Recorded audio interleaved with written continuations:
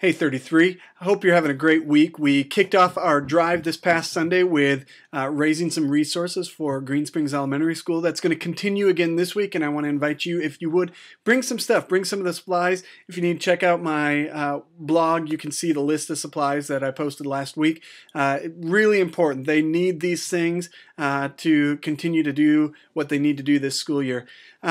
This week we're going to be talking about Noah's life again and in our Overwhelmed series, and we're going to be talking about being overwhelmed by disaster. And let's face it, life can be hard. Life can be not what we expected. There can be a lot of things that don't go our way, whether it's a fire or a broken marriage or a broken relationship or you lose a loved one prematurely.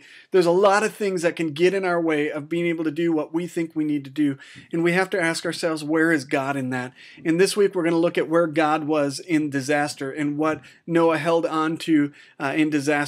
And I want to invite you to come be a part of what's happening this week at 33 Church for our family worship gathering. It's going to be a great Sunday. We've got some really great things that are going to be happening.